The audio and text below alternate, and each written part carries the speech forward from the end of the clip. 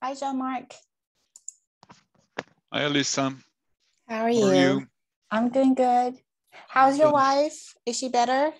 She's better. She's back to school, but although it was a mild case, the bronches are still heavy. Oh. And so it's if you're not protected, this can be really nasty. Yeah. So yeah. I hope you didn't have people in your surrounding that got sick. No. There were people that died, but from COVID, but yeah, but okay. We're good so far. Okay, not too bad. Yeah. Well, when a year ago I saw my neighbor coming back from hospital, he was crawling back. So he said, so it's well, and then people don't come back. So yeah, that experience. Yeah. It's rough.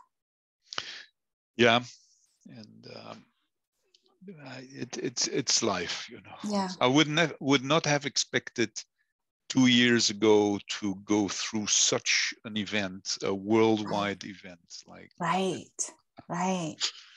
And page of history. It makes me like really question like something that is so, it's like you can't see it, but yet it's so powerful that it can wipe out so many people, right? Quickly, so fast. It's and without us being prepared, or it comes out of blue sky. So yeah, what a shock. Yeah. So Mark says he's running late. And let me see, I'll share. See if I can share my screen, share screen. Yeah, always babble too much. Yeah. And I love the picture you have behind you. Each time it's a pleasure to see. Oh, thank you so much. I stay in here all day, so I figure I get something that kind of, keep me in here, and that colorful thing helps. Yeah. So it looks like for some reason I cannot share my screen. I have all these error messages that pops up, so I don't know, but I'm going to put this in the chat window, if that's okay, I'll the try link. To see if I can open it.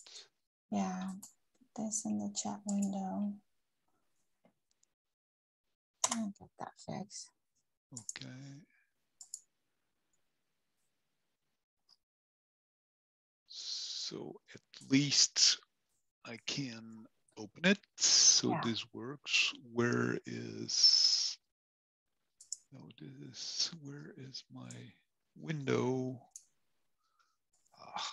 Been doing several things at the same time, which is not. I understand. Okay. So share. So this is going to work. Yeah. Okay, here we are, and going to make it bigger. Yeah. So I think with us here, we can get started, Jean-Marc, if that's okay. And then okay for me. Yeah. Okay, so I'll take the first bullet item. So Jenkins is the way status. We're still writing stories. We are working on, stories. These are user stories that the Jenkins users, they submit how they're using Jenkins, the benefits that they get out of Jenkins, the values received. We put that, it's kind of like a mini case study. So we're still writing those, we're still collecting them. And in return, we are still sending people t-shirts as a thank you for submitting their stories. One thing that we decided to do, because now we have so many stories, is that we created a map. And if you go on, let me see, where you go on this link. So I'm gonna give you the link. Jenkins is the way .map. Oh no.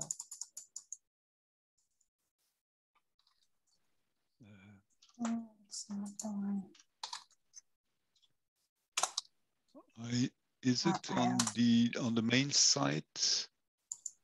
No, it's not. It has its own site, but let me see. Why am I not? I opened Jenkins is the way. Jenkins. Let me see. Oh, here you go. And if you go all the way on top, and then there isn't a map. So if you put like a slash on the URL, Jean-Marc, if you put a slash map, M-A-P, let's see what that does. Oh, there we go. Is. Yeah. Yeah. Okay. So if you click on one of those icons, you'll see a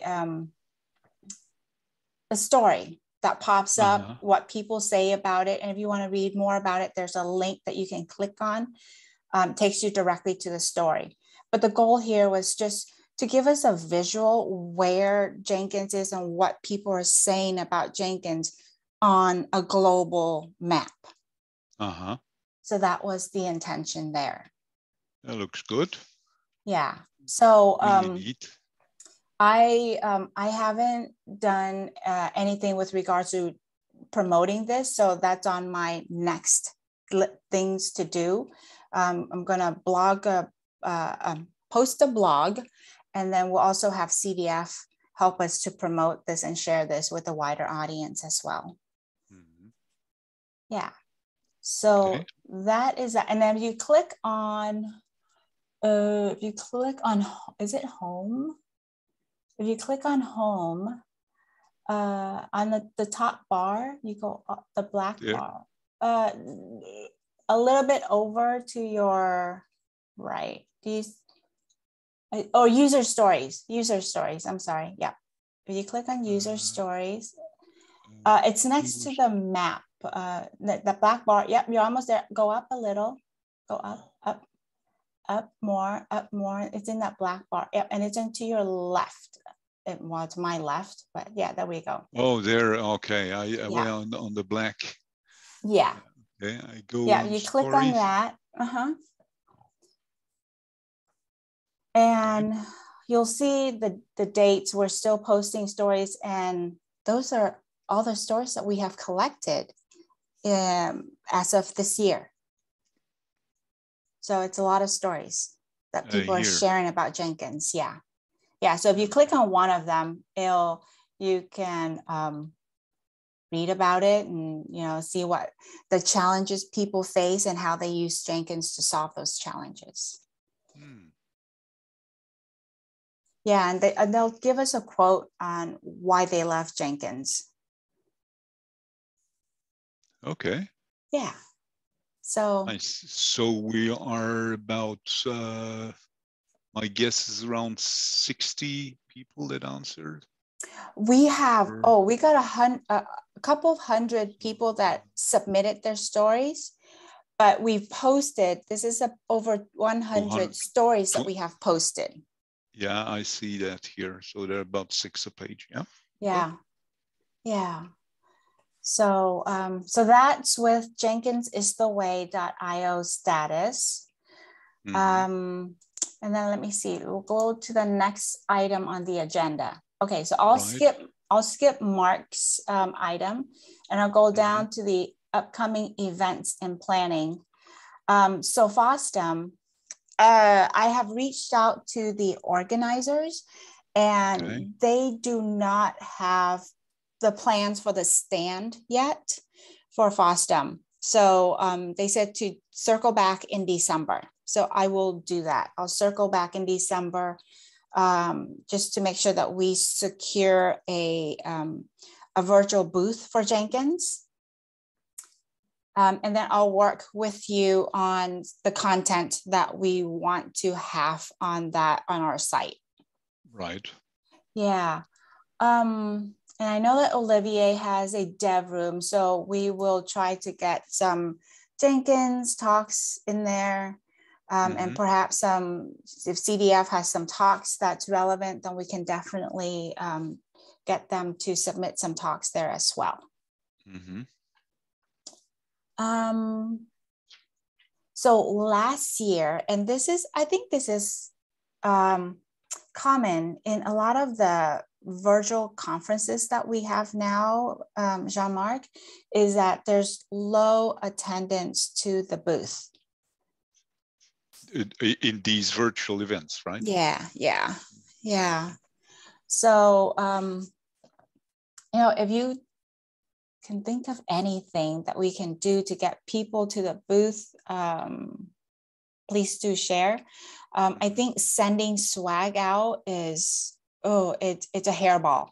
So it can be expensive, and shipping can take a long time.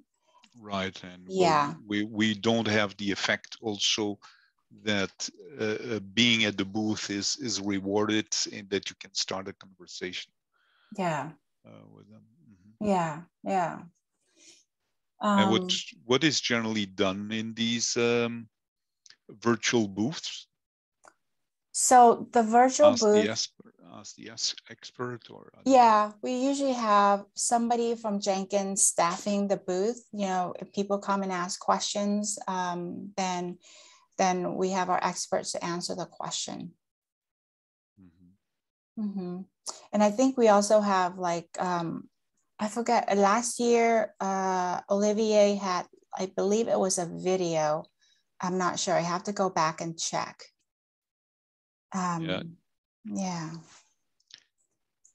Video or some kind of posters. Yes, definitely. We have poster for how people can contribute to the project. We have that, and then we share some of our case stories as user stories as well. Should we, or could we, their form of posters or things like that, mention that we're going to submit for She Codes Africa or Google Summer of Code and these kind of things, because this can attract people. Yes. And is a way to attract traffic. Yeah. And start a conversation on that one.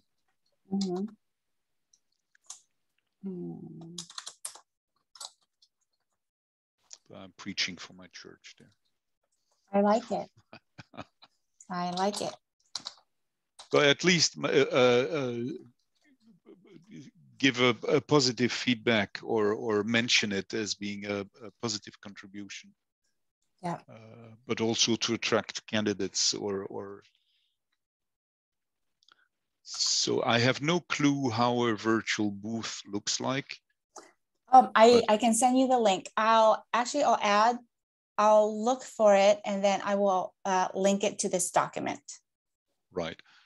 Okay. And see, I don't know in what form it is. Swag, with my limited experience, I'm not sure it's a good idea. Yeah. I share your own Stickers does pretty well at FOSDEM. Stickers, this is a good idea. Yeah. Okay. And this you can stick in an envelope. Okay. It's just the work. Right.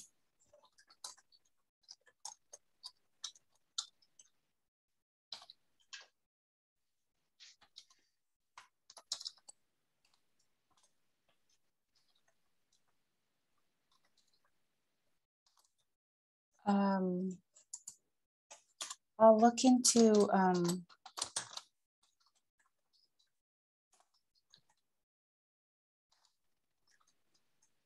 the logistics of this. Yeah. Yeah.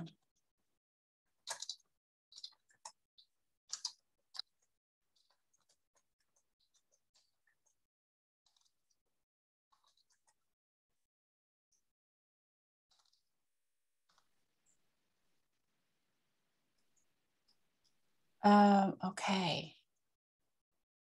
So we talk about, okay. So FOSDEM will be in person in 2023. That's cross fingers. Yep. That's cross fingers.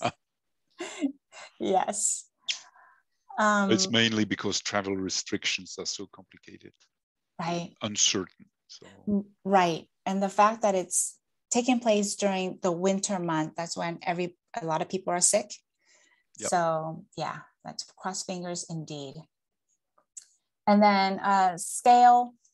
So Mark and I, so in the past, Kosuke and Tyler and I, we usually attend Scale. So Scale is an open source conference here in California. It's located in Los Angeles, and it takes place usually in beginning of or towards the end of February, beginning of March.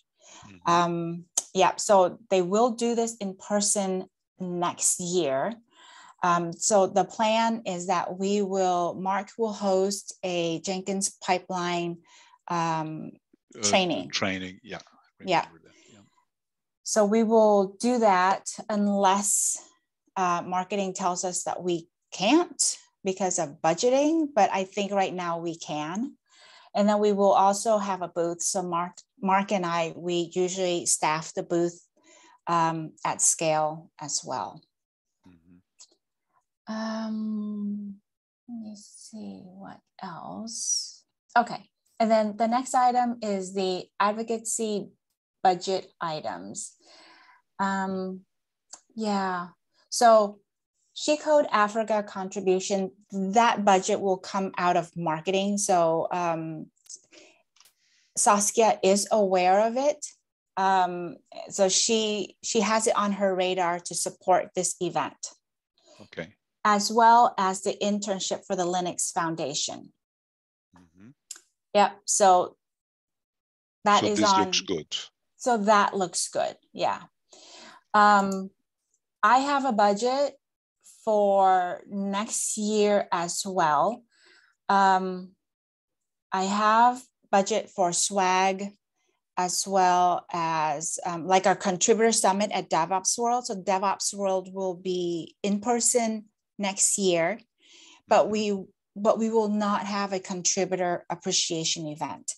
And that usually, Jean-Marc, it takes place after the conference, like in the evening. That's where we do our networking, just a lot of eating and drinking and just getting to know our contributors better and just connect. So we probably will not do that next year, but the contributor summit is the all-day event during the conference that we should have. Okay. Okay. Yeah. And then Google Summer of Code. I believe we are still interested in doing that. I think that program is doing well. So I will look into that in the past. Yeah. Yeah, we should look at the history and notes and try to understand what is the timeline for that and what we need to do at what time. Right. And I think it's the same for She Codes Africa. Yeah.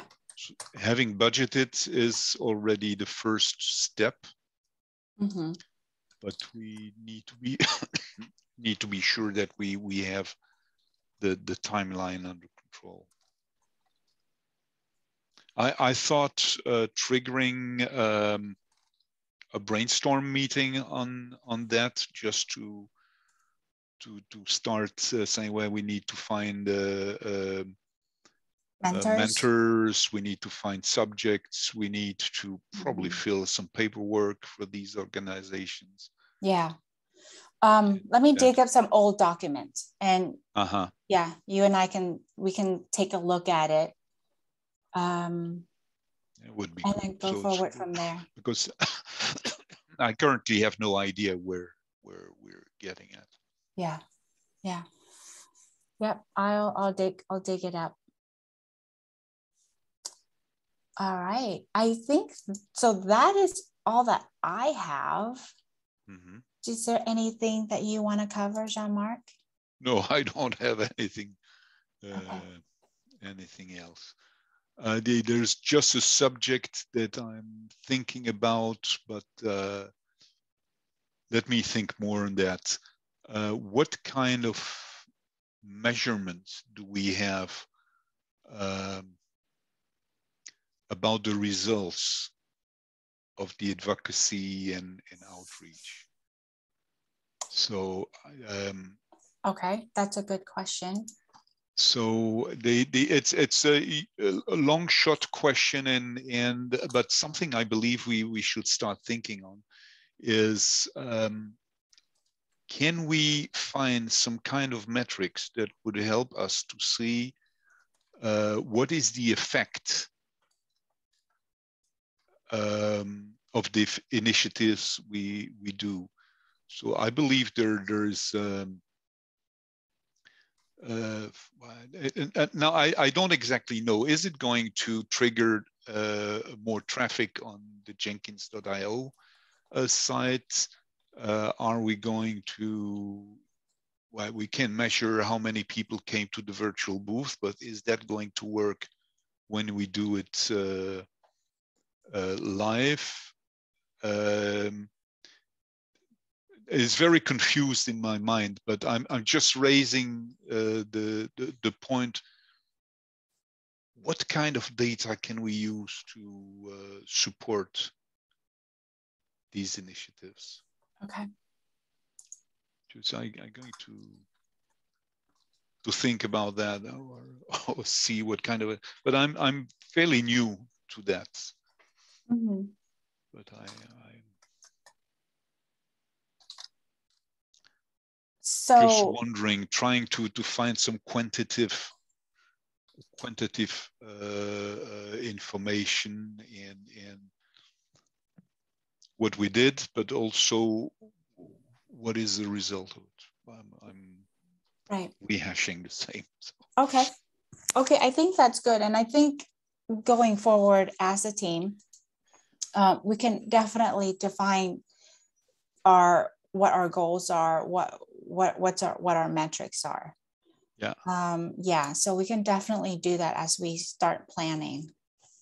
And see what, I have no idea. I don't know if it's feasible, but this is always something we should have on the back of our mind. Yeah, agreed. Yeah. Oh, otherwise, I don't have any other reflection or thought. Okay, well, great feedback. So we'll leave it as that, and then we'll reconvene in another 2 weeks. Last point. Yeah. We would like to have talks for FOSDEM. This is the first coming. Are we going to do, or wouldn't be it a good idea to promote or mention it, or to create some attention on that?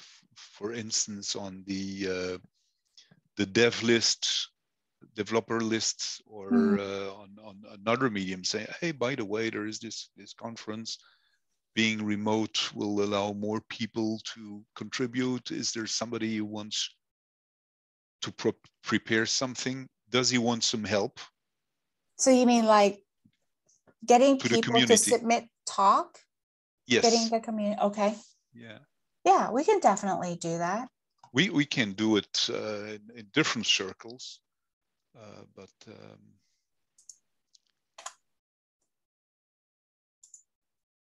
doing some promotion about that, and so that we get some people participate in them, can be.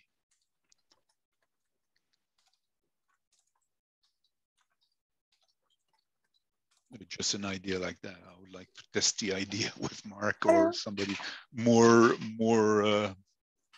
no, it's used great. to the community. I don't know, but here we would like to have talks to the dev room.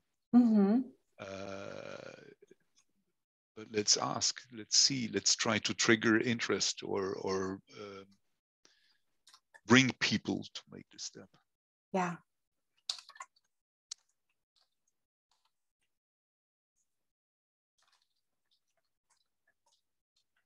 Okay, I like it.